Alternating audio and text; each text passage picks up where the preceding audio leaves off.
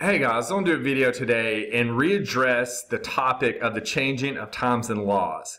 And I made a playlist on this topic. And I'll link the playlist to this video. I'll link the video to the playlist because I want to readdress this and even rethink this, if you will.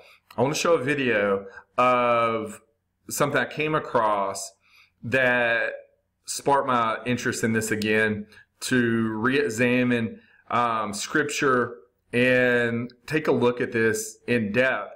And the hypothesis, again, of this change of times and laws that we see in Daniel 7 is the possibility of 1,000 years being added to our chronology, to our timeline, so that we're not living possibly in the year 2019, but 1019. And we're not 2019 years since the birth of Christ, but 1019 years since God manifests in the flesh in the person of Jesus Christ. And, you may ask again, this sounds crazy. Where are this 1,000 years? Where's evidence of this? How do we know that this could even be a possibility? Well, I want to show you again, and I've made a few hours of video showing a lot of evidence of this, and I'll re-explain it for those who haven't seen the videos, and then show you some more evidence of how I think this could have happened. But in short, we know this 1,000-year period that possibly has been added to our calendar very well. We studied it growing up in our history classes. It's referred to as the Dark Ages, the Middle Ages. This time period between roughly 500 and 1500 AD, which we don't know much about. And there's a lot of spurious evidence that it even existed if you actually look at the evidence. What if this time period was fabricated and added right in the middle of our timeline, making it a time and times and the dividing of our timeline? And again, what if the purpose of this is to, one, distance ourselves from Christ on both sides, from his first coming and his 100% certainty second coming. So, what I want to do is, again, show you some coins and maps, documents, different things to show you this possibility and how it could have occurred. And I think it could have occurred, again, right in the middle of what we know as our modern history. If you look at the history books, the fall of Rome occurred in AD 476. Then there was this roughly 1,000-year period of the Middle Ages, or Dark Ages, where no advancements occurred, nothing happened. People were just basically trying to survive and battling the plague and diseases and famine and pestilence. And then all of a sudden, the Renaissance occurred. And the things that we saw right at the end of the fall of Rome, we saw come back like it never happened. What if it never truly did happen? And that the fall of Rome, as we know it, which really nothing fell in Rome. Rome continued. It was just a changing of the guard, if you will. But that the Renaissance was simply a continuation of this culture and was contemporaneous with what we know as, quote, the time period around the fall of Rome. And what happened also during that time period that could have fooled the masses was the changing of the calendar, truly. Pope Gregory the 13th in 1582, which I think was 582 years after the birth of Christ, changed the Julian calendar to the Gregorian calendar and literally added days to it. But what if he also not only added days, but added 1,000 years to it? And let me show you how I think this happened.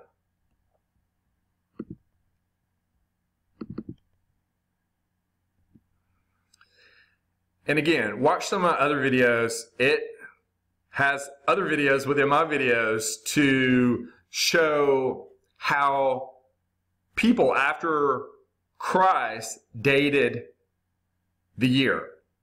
And that after Christ, our BC AD time was established. Before Christ, Anno Domini. Before Christ, AD, Anno Domini, year of the Lord. And that documents, coins, you name it, maps. I'm going to show you some more evidence of this. That it was written AD, I, then the date. I for Iesus, Jesus. There was no J during this time period. The J, the font J in the alphanumerical system did not come into existence until the 1700s. So before that, J's were written with the character I, either capital or small letter. If you go back to the King James Bible and look at the Gospel of John, it's spelled I-O-H-N. So my hypothesis is that historians are looking at these coins, these documents, and because of the possibility of addition of 1,000 years in the middle of our timeline, they are misconstruing what these dates are. And for instance, this coin, that it's not 1579, but it's I-579. It's Anno Domini, year of the Lord Jesus, Iesus, 579. And you can see clearly it's a different font from the numbers. It's the same font as the letters. Let's go to another coin. You see this. This is Anno, year, Jesus, 650. This is not a 1. This is an I. You see this. I, 650. This is not 1650. This is I, Jesus, Iesus, 650. 650 years after the birth of Jesus Christ. You can see a pictorial of Jesus Christ on the cross with the character here, I-659. That's not a 1. Here's a 1 right there. Another coin. Again, you'll see in all these documents, they are written differently. They're either in bold, they're spaced differently. It's a different font. But this is year of the Lord Jesus, I, 650. We can go to Bibles. This is the Gregorian Bible. And if you blow this up and look at this, this is I, 599. This is 599 years, Gregorian Bible, after the birth of Christ. Not 1,599 years, but 599 years. It's an I. That is not a, here's an I here. It's not a number. And it's in a different font. It's smaller to distinguish itself from the numbers.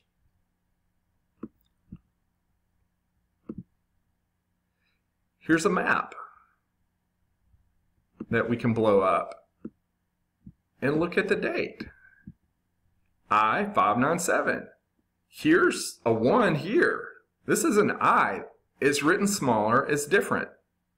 This is year of the Lord Jesus, 597, with a number 1 reference tab next to it.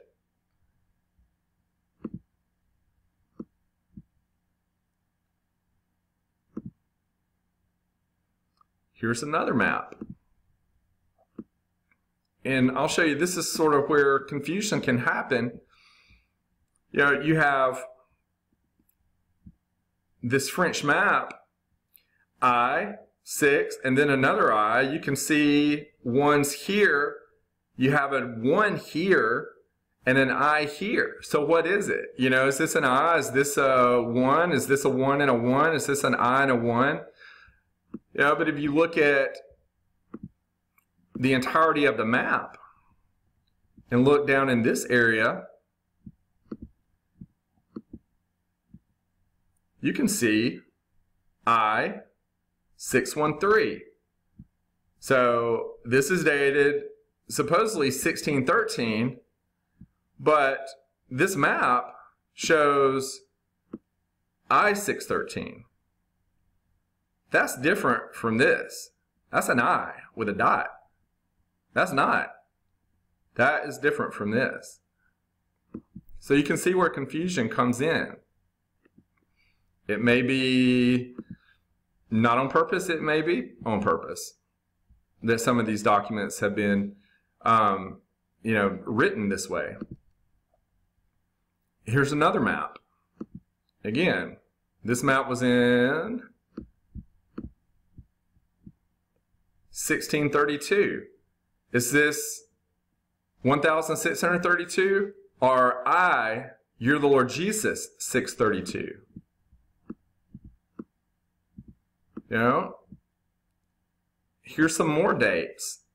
Is this 1614, 15, and 18? Or is this I-614, I-615, and I-618 for 614, 15, and 18 years respectively after the birth of Christ? You can see it's spaced differently. There's more space right here than the rest of the number.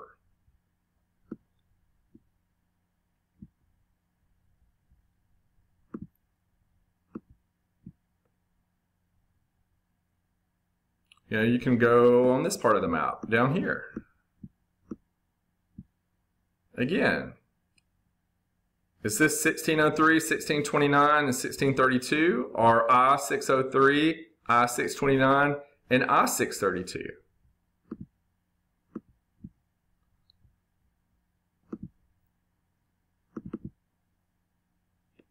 Some more examples. This is the Book of the Common Prayer. And if we go down to the date, it was printed in Year of the Lord. Is it 1549 or Year of the Lord Jesus 549? Is this 1549 or Year of the Lord Jesus 549? You can see again, it's an I, it's spaced differently, it's smaller, and it's in correlation, if you look at spacing, with Year of the Lord. Year of the Lord, Iesus, Jesus, 549 is what I think it means. It's even in Shakespeare. You know, look at a lot of old title pages of Shakespeare, and you'll see this is from Titus Andronicus, one of his older plays. You can see here, it was printed. Is this in 1594 or I-594? This is definitely an I. Is this a Roman numeral 1 that's just spaced differently and smaller? Or is this Year of the Lord 594 that Shakespeare wrote the play Titus Andronicus?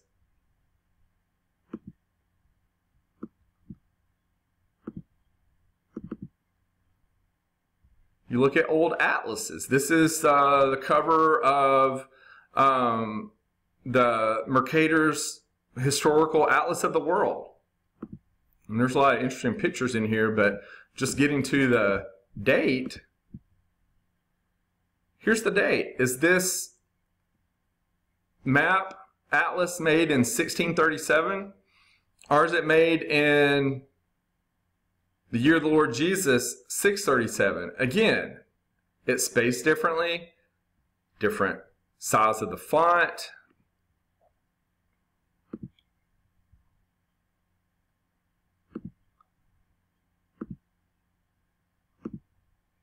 Let me show you some maps. This is a map of Tartary, and researching the land of Tartary and the Tartarian Empire is pretty interesting in and of itself, But if we blow this up, I want to show you a couple of really interesting things.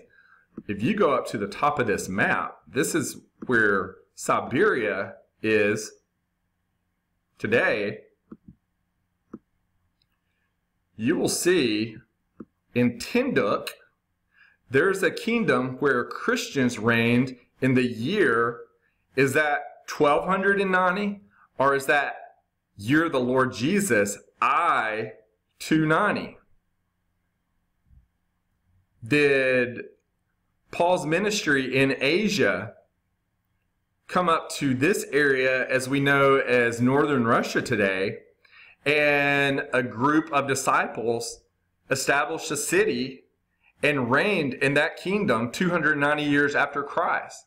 I mean, just think about it. We're not even 290 years since the United States gained their independence. That's plenty of time for people to go this far and establish a city.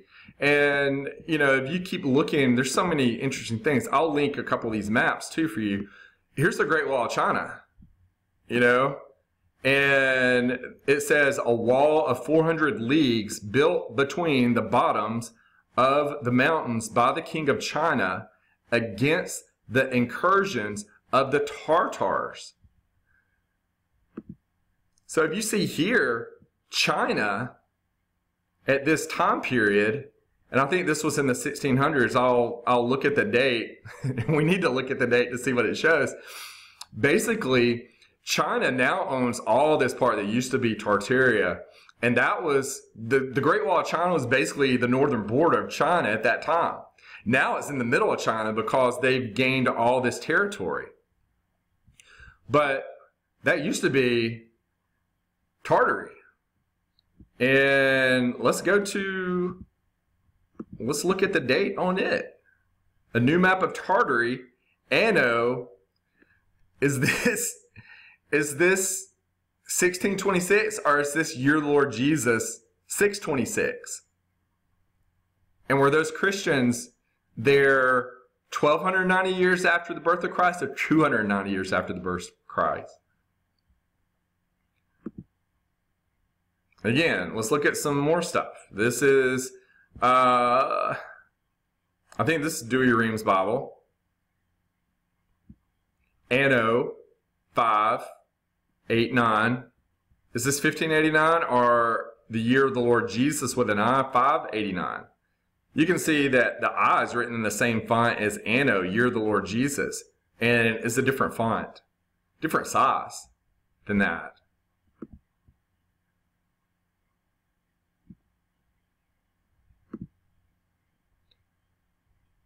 You know, let's go to some more maps. Let's look at this map. You know, look at the date there. Anno I 688. That's not a 1. That's an I. It's written in the same font as Anno, year of the Lord Jesus, 688. And what's interesting here, it shows California as an island. And it could have been. You know, let's look at some dates here. You don't know if you can see this good, but there's the date I 534, I 539, I 542. You look right there in the middle, it says Spagnuoli Lano, Spanish land, I 598. If you look just below the mountains underneath North Granada Murata.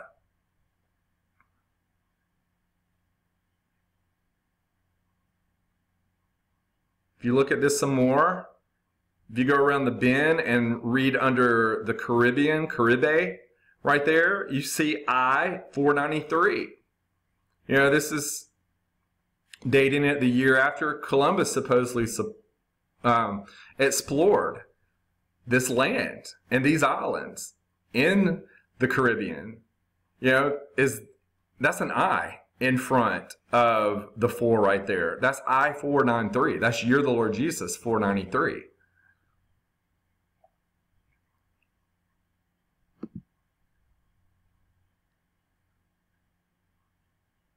We got some more. I mean, it never ends. You can spend literally hours and not find everything there is. There's so many documents and maps. This is an old book, the first part of the elementary, which entreateth chiefly of the writing of our English tongue. Basically, Richard McAllister. It's a book by Richard McAllister, written in 1582. And you can see I-582. It's a different font. It's spaced differently. And then this is somebody's actual handwriting. This may be Thomas, I don't know that last name, but look at this. This is somebody's actual handwriting in the year, is it 1623 that he signified this date? Or year of the Lord Jesus, I-623. This is a different font. It's a different size, and it's bold. It's completely different. It's not signifying 1,000 years. It's signifying year of the Lord Jesus. Here's another old letter. You know, if we go up to the top of this letter, here's a 1 right there. 131. If you go down to the date, November 18th, is this 1605 or is this I-605? You know, this is a 1. It's written with sort of a scroll, you know, a continuation like cursive within the next number. It's the same size as the next number. But you go here, the next number is twice as big. There's no cursive continuation. It's separate. It's the year of the Lord Jesus, 1605.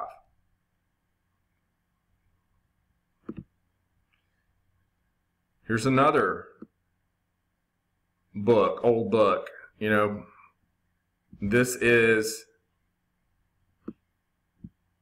printed in the year of the hangman's downfall. Is this 1649 or I-649? And this is the Confession of Richard Brandon. Look at the date here. Again, this is written in cursive.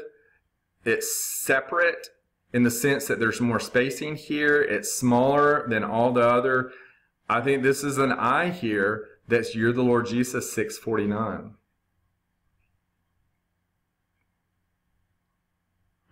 You know, I showed a lot of headstones. Look, you know, here's a headstone, you know, of somebody who passed away 1,655 years after the birth of Christ or 655 years after the birth of Christ. You see in the day of September, Anno Domini I-655. This I is not a 1 connected to these numbers right here. This I is connected to Lord. Domini Jesus. That's how they wrote it. Anno Domini. Year of the Lord Jesus. So we could just go on and on with all this, but you know, let's get into a little bit of scripture, and then I want to play a little clip of this video that again sparked my interest in looking at this further. But you know, the passage that we're looking at is the millennial reign, this 1,000 years of Revelation 20. You know, 6 times, and we'll read it in Revelation 20. I'll just read the first 7 verses. And I saw an angel come down from heaven, having the key of the bottomless pit and a great chain in his hand. And he laid hold on the dragon, that old serpent, which is the devil and Satan, and bound him 1,000 years, cast him into the bottomless pit, shut him up, set a seal upon him, that he should deceive the nations no more, till the 1,000 years should be fulfilled. And after that he must be loosed a little season. And I saw thrones, and they sat upon them, and judgment was given unto them. And I saw the souls of them that were beheaded for the witness of Jesus and for the word of God, and which had not worshipped the beast, neither his image, neither had received his mark upon their foreheads or in their hands. And they lived and reigned with Christ 1,000 years. But the rest of the dead lived not again until the 1,000 years were finished. This is the first resurrection. Blessed and holy is he that hath part in the first resurrection. On such the second death hath no power, but they shall be priests of God and of Christ, and shall reign with him 1,000 years. And when the 1,000 years are expired, Satan shall be loosed out of his prison. And I'll stop there. But 6 times in 7 verses, 1,000 years is mentioned. And because, like I mentioned in my other videos, this is hammered so many times, over and over, 1,000 years, 1,000 years, 1,000 years. In Revelation 20, I always thought this to be a literal 1,000 years.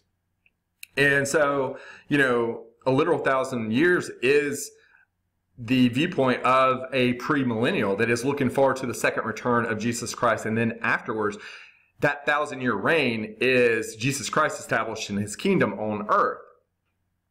But the more I read scripture, Jesus isn't going to reestablish a fleshly kingdom on earth. His kingdom's spiritual. And so I began looking at the amillennial viewpoint, which looks at the millennium, this 1,000 years that's occurring right now.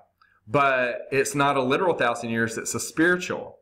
It's the church age, and that we're reigning through the Holy Ghost, being indwelled in believers, through the gospel, right here, right now, as priests and kings on earth for the glory of the Lord, to preach the gospel to all nations. And how could it be literal if we're truly in 2019, right? 1,000 years has already passed. But if it really hadn't, and 1,000 years has been added to our timeline through the dark ages, which I think never existed, then we're not 2019 years since the birth of Christ, but only 1,019 years since the birth of Christ. And so, like I mentioned in the other videos, this could be a new eschatology viewpoint where we are ruling and reigning as kings and priests right now in the church age, which could be a literal 1,000 years. And, on the other videos, I looked at this as the clock starting this time period of 1,000 years at the time at Christ's death, burial, and resurrection, when he overcame sin and death. And that started the millennial reign. And if we look at most historical evidence, that happened anywhere between AD 30 and AD 33. So we're getting close, if the millennial reign started at that time, AD 30, to 1,000 years being 1,030. As we know, 2030, but either way, 11 years from now. It could be AD 33, which would push it to 14 years. And I'm not setting a date, not knowing the day and hour, but I think that we do need to be looking and watching, like Christ said, and looking for these signs and seasons and trying to see where we are in this chronology, because it is certainly that Christ will return, and we want to be sober. We want to be seeking and searching and finding out if we are that generation. And if we are, we need to be ready. And so, again, I always thought of it as that, that 1,000 years. And, that if this was true, then we could be at the end of end times in another decade or two, where the Great Tribulation could be occurring, and followed by the wrath of the Lord and his return. But I watched this video, and it got me thinking about this a little more. We know that after the 1,000 years, as it says in Revelation 27, and when the 1,000 years are expired, Satan shall be loosed out of his prison. And this is known as a little season, a little while. It's referred to 2 or 3 times as this short time period. So I want to play this video, and then we're going to talk about looking at this, where this 1,000 years, what if the clock didn't start at the death, burial, and resurrection, but started at the birth of Christ, when God manifested in the flesh in the person of Jesus Christ? And that if that time period started as we know it 1 AD, because there's no 0, right? And 1 BC is before Christ. So if it started at 1 AD, then 1,000 years added to that would be 1001. But if 1,000 years has been added to our calendar, then we know it as 2001, which is already passed. So what if this millennial reign has ended and that we are now in this little season, this short while, this time period where Satan is loose from his prison? We don't know exactly how long that lasts. We do know that there's a 3.5-year time of great tribulation at the end of this little season, but we're not sure. We don't know in Scripture if this 3.5 years is the true little season, little while or not. What if it's longer and that it's taken and Satan is given more than 3.5 years to deceive the nations and try to come against God through an earthly realm, if you will. And, you know, I don't want to get ahead of myself on this video, so watch 5 minutes of this video. I'll link it, and you'll get an idea of what I am looking at with this 1,000 years, and if it's possibly at an end and that we're in the little season. And I think it's going to be very interesting to take a look at this. The theory is that this 1,000 years that Satan is bound is indeed the 1,000 hidden years on the calendar, the 1,000 hidden years of our being. Revelation talks about Satan being locked up for 1,000 years, and the hypothesis says, and follow this, ladies and gentlemen, it's interesting. There was no year zero, and that's a fact. So we can assume that the first year was year one. And if Satan was locked away for 1,000 years, is it possible that 1,000 years has been added to our timeline, ladies and gentlemen? Therefore, year one plus 1,000 years would be 1001, would be the true date, 1001. If you add another 1,000 to 1001, what do you get? You get 2001. And ladies and gentlemen, do you remember what happened in 2001? We remember that the Twin Towers in New York City were attacked. Whomever you think did it, I think most of us that listen to this channel think that it is, ladies and gentlemen, thinks that it is a ritual. What if, ladies and gentlemen, it was a celebration? And what if it was a celebration of the release of Satan after 1,000 years of captivity? Now, I'm not saying that I totally buy this, but think about it. Has the world changed since 2001? We could argue that the world has profoundly changed since 2001. We can argue that the world has never been the same since 2001. Was it indeed a celebration of the release of Satan after 1,000 years of captivity? And a deeper question, have they, the ubiquitous they, those that are behind the curtain pulling the strings, Michelle Cannon-Free interestingly adding that there were demonic faces in the cloud plumes, whether that is pareidolia, is that the word for that? You see things that aren't there? Or whether it really was, is another interesting conjecture. But have the MFers, the money funders, have those that control the fear and guilt control matrix, have they been planning for this release for the last couple hundred years or so? birth of the United States, world wars.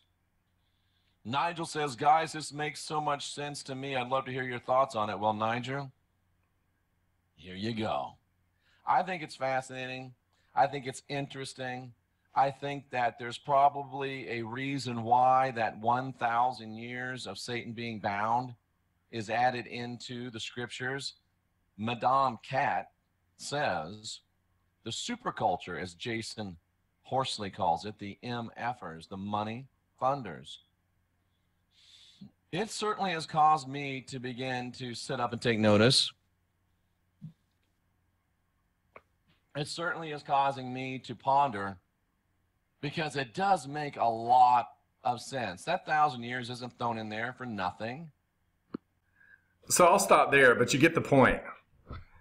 What if this 1,000 years, known as the Dark Ages, was a fabrication? It's been added to our calendar, and that the time period of this millennial reign began at the birth of Christ, and that in 2001, which truly may be 1001, 1,000 years after his birth, that the millennial reign has expired. Now Christ is still ruling and reigning, but that this 1,000-year period has expired and Satan's little season has began. And what it was kicked off at 9/11. And again, like Jeff Dougherty, I think Dougherty, I'll link the video and I appreciate him, looking at this. But, what if 9/11 was a celebration, like you said? What if it was a ritual? What it was a celebration of the loosing of Satan and the beginning of this little season? And, how long is this little season? If this truly indeed is the case, how long could it last? We can only speculate. And we'll try to look through scripture down the road. I will, to see if we can get a hint as to this time period. But, my initial thoughts are Satan is an imitator and as trying to set up, and eventually will set up an Antichrist figure. The spirit of Antichrist has been occurring in this entirety of these last days. Those who want to be like Christ, oppose Christ, Satan leading the charge. But, what if his ministry, what if his, quote, lifespan of this little season was 33 years? Like the life of Jesus, from his death till his, or from his birth till his crucifixion. And Jesus' 3.5-year ministry. What if Satan has a similar ministry of 3.5 years, and that we're, forewarned about it in the Bible, especially in the book of Revelation, as being this time of great tribulation? So, I just want to look at a few scriptures to make the point that this day of the Lord, this millennial reign, this Anno Domini, year of the Lord, Iesus, Jesus, could, the timeline could be not at his death, burial, and resurrection, but at the birth of Christ. In Isaiah 61, 1 and 2, Isaiah writes, "The Spirit of the Lord God is upon me, because the Lord hath anointed me to preach good tidings unto the meek. He has sent me to bind up the brokenhearted, to proclaim liberty to the captives, and the opening of the prison to them that are bound, to proclaim the acceptable year of the Lord, and the day of vengeance of our God, to comfort all that mourn." And if you go to Luke 4, Jesus quotes Isaiah 61. And I'll read Isaiah 4, 16 through 19, or through 21. "And he came to Nazareth, where he had been brought up, and as his custom was, he went into the synagogue," speaking of Jesus, "on the Sabbath day, and stood up for to read. And there was delivered unto him the book of the prophet Isaiah. And when he had opened the book, he found the place where it was written, The Spirit of the Lord is upon me, because he hath anointed me to preach the gospel to the poor. He has sent me to heal the brokenhearted, to preach deliverance to the captives, and recovering of sight to the blind, to set at liberty them that are bruised, to preach the acceptable year of the Lord." And he closed the book. And he gave it again to the minister and sat down, and the eyes of all them that were in the synagogue were fastened on him. And he began to say unto them, this day is this scripture fulfilled in your ears.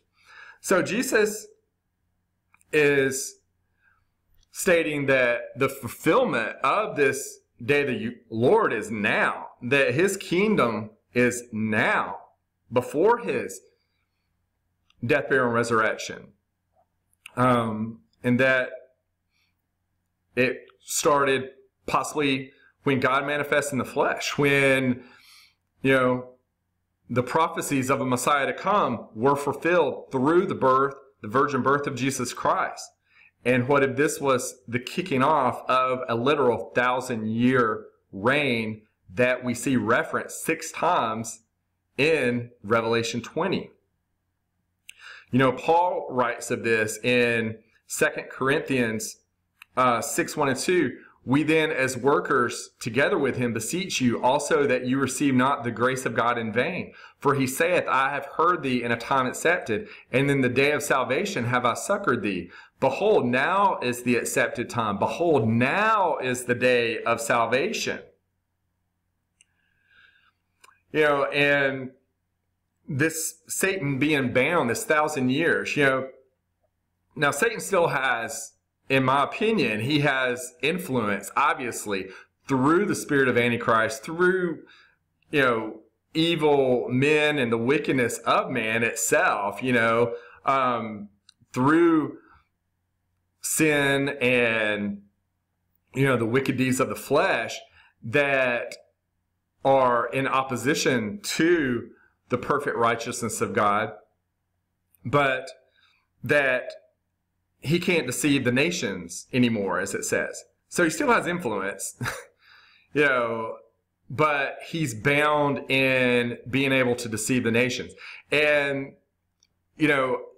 if you look at this 1,000 years, this millennial reign, what you see over and over is the ability of Satan being allowed to bring about great tribulation to the church and to persecute the church. The woman who flees from the face of the serpent in the wilderness and is, carried away by 2 great wings of an eagle. That's who Satan has been persecuting this 1,000 years.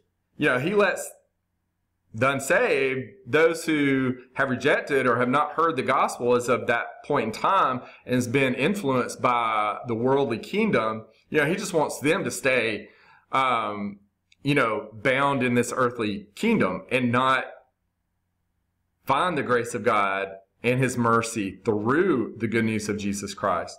But the gospel binds him. And if we continue, we can see a lot of scripture about this, pointing to the last verse that we read in Luke. Well, let me go to it. Luke chapter 10, verse 17, and the 70 returned again with joy, saying, Lord, even the devils are subject unto us through thy name. And he said unto them, this is Jesus speaking, I beheld Satan as lightning fall from heaven. Behold, I give unto you power to tread on serpents and scorpions, and over all the power of the enemy, and nothing shall by any means hurt you. Notwithstanding, in this rejoice not, that the spirits are subject unto you, but rather rejoice because your names are written in heaven. And then we see this in Revelation 12, 9, and 10. And the great dragon was cast out, that old serpent called the devil and Satan, which deceiveth the whole world. He was cast out into the earth, and his angels were cast out with him. And I heard a loud voice saying in heaven, now has come salvation and strength in the kingdom of God and the power of his Christ. For the accuser of our brethren is cast down, which accused them before our God day and night. So I think this is at the time of Christ. This is the fulfilling of prophecy of the Messiah to come, when Satan is cast out and his deceiving of the whole world stops during this millennial reign. Again, he's bound and allowed to persecute the church, the tribulation of the saints, and the patience that brings about. But what I think ultimately deceiving the nations simply means is the hastening of a world judgment. You know, I think that Satan obviously was instrumental in the influencing of men before the first judgment by the flood of Noah. And that after that judgment, there was a time period where Noah and his family spread the gospel. Now, granted, Tower of Babel happened, you know, within a little over 100 years after that, but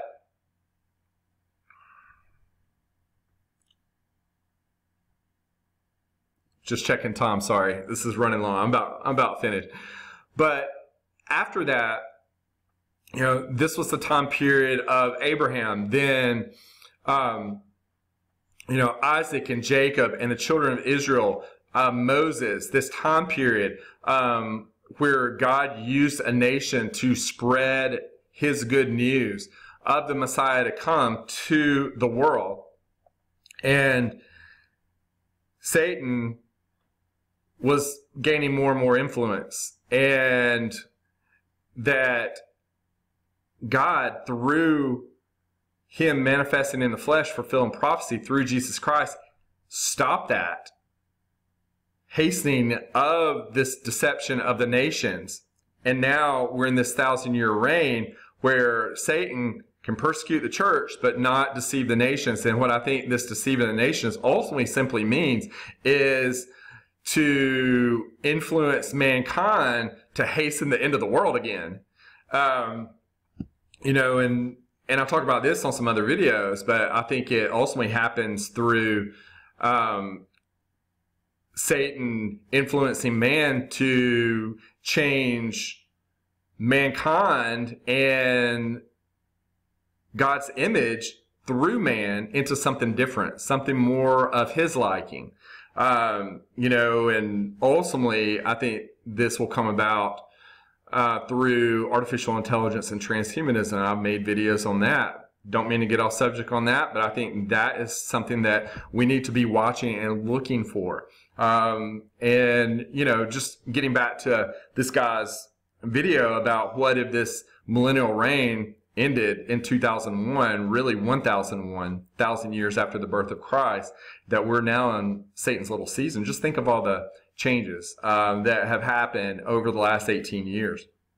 You know, with technology and with the exponential growth of technology and the internet and artificial intelligence and transhumanism and the Avatar project that they have, this you know, computer brain interface that they're trying, the BCI that they're trying to do with Elon Musk, with his company Neuralink, which literally is looking to download humans' thoughts, emotions, personality, basically their being, onto a computer interface and transpose that either into something not of flesh and blood, like a cyborg or some type of robotic body or hybrid, or a new reality in and of itself into an avatar type reality. And that's coming. It sounds science fiction, but it's right around the corner. And that's why I think that we could literally be in this little season right now. You know, you see all the perversion and of the image of man and woman, you know, just especially in the last 10 years with this transgender phenomenon that we see now. You know, I'm a plastic surgeon. I'm right in the middle of seeing this evolve right before my eyes. 5 years ago, there was no such thing as a lecture on transgender assignment surgery. Now, in plastic surgery, there are week-long courses where plastic surgeons can go to learn this. And I've seen it, you know, just within my profession, but obviously the media pushes this transgender culture on our children in especially college, where you take courses to be sensitive to this. You know, this basically is a bridge to transhumanism. Transgender is just a bridge to the ultimate goal of humanity, the world, being accepting of not only changing their sex, but changing flesh and blood completely into another entity. You know, and I don't think God's going to allow that ultimately to happen, whether it's man trying to manipulate through, you know, technology and transhumanism and artificial intelligence, or if there's a component of genetic engineering, you know, and genetic manipulation, cloning, things of that nature. Ultimately, God's not going to allow that to happen. So that's why I think we may be in this season right now, and that we need to be watching. You know, getting back to scripture just to finish this up, in, you know, John 16:7, Jesus says, "Nevertheless, I tell you the truth, it is expedient for you that I go away. For if I go not away, the Comforter will not come unto you. But if I depart, I will send him unto you. And when he is come, he will reprove the world of sin and of righteousness and of judgment. Of sin, because they believe not in me, on me. Of righteousness, because I go to my Father, and you see me no more. Of judgment, because the prince of this world is judged." So, you know, I think this is speaking of this time period of after his resurrection, ascending to the right hand of the Father, the Holy Ghost, the Comforter, being indwelled in believers to rule and reign on earth through the Spirit, proclaiming the good news of Jesus Christ during possibly a literal millennial reign. You know, and Mark 3, Jesus says in verse 24, "And if a kingdom be divided against itself, that kingdom cannot stand. And if a house be divided against itself, that house cannot stand. And if Satan rise up against himself and be divided, he cannot stand, but hath an end. No man can enter into a strong man's house and spoil his goods, except he will first bind the strong man, and then he will spoil his house." So, through the fulfillment of prophecy in Jesus Christ, God has spoiled Satan's house and bound Satan from a spiritual standpoint, where he has not been able to deceive the nations to get to this end point of judgment until the gospel has gone out to all nations through believers, through the indwelling of the Spirit, proclaiming the gospel. But after this 1,000 years, then this little season comes about prior to the great tribulation and end. You know, and so, again,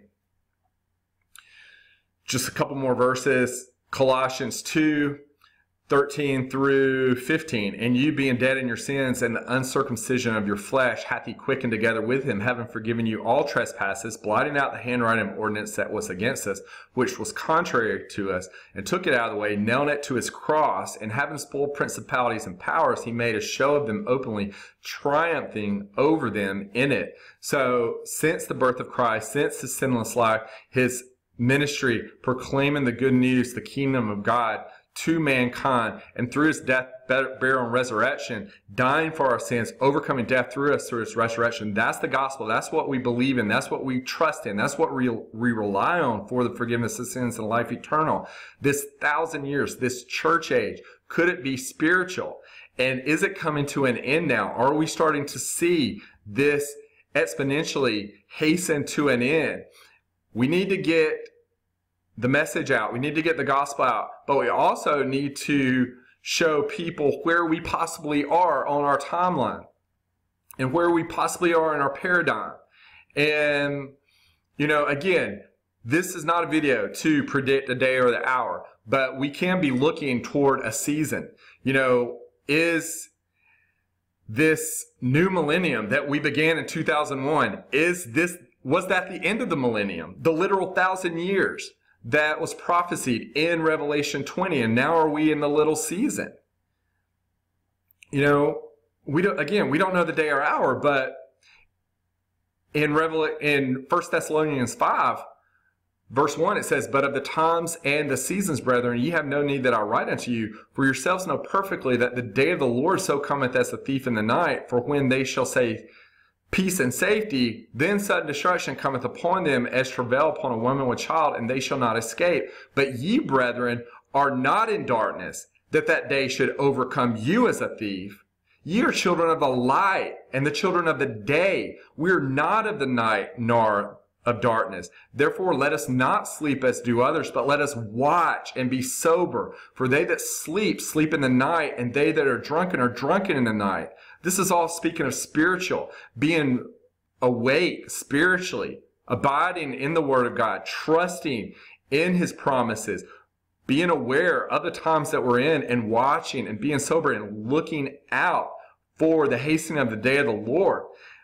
Continuing in verse 8, but let us who are of the day be sober, putting on the breastplate of faith and love, and for a helmet the hope of salvation. For God hath not appointed us to wrath, but to obtain salvation by our Lord Jesus Christ, who died for us, that whether we wake or sleep, we should live together with Him. So us alive today as believers are ruling and reigning right now in the church age with the saints who are in heaven with Him in spirit. We're all waiting the redemption of the body. We're waiting for the return of the Lord after this day of the Lord ends. And it will end.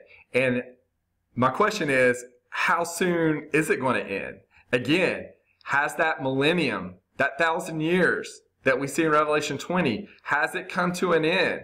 If we're counting down from the birth of Christ, and if 1,000 years has been fabricated and added to our calendar to deceive us from how far away we are to the end, but also pushing us away from the gospel, the good news of Jesus Christ and His death, burial, and resurrection.